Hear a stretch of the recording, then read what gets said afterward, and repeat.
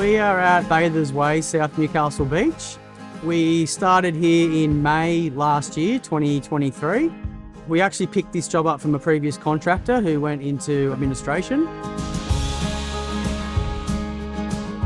The main works for us was basically to finish off all the concrete footpaths, finish off the skate park, finish off the remaining amenities, building and kiosk works, and then all the final bits and pieces like handrails, lighting, just all those finishing touches.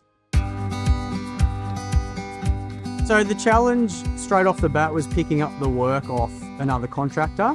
Another challenge has been working right next to the beach, so environmentally, we've been very cautious of all the water running through the site actually ends up out in the ocean. It's quite a tight site. For the majority of it, we've only had one access in and out of the project. We actually had to finish off the last bit of stormwater drainage on the site, and the very last pit is basically part of the seawall.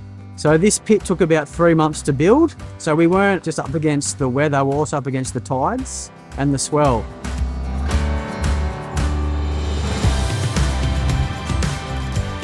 The good things, I guess, about this job is it's in Newcastle. You come into the beach all the time. This is something that you will come to and say, oh yeah, I played a part in that.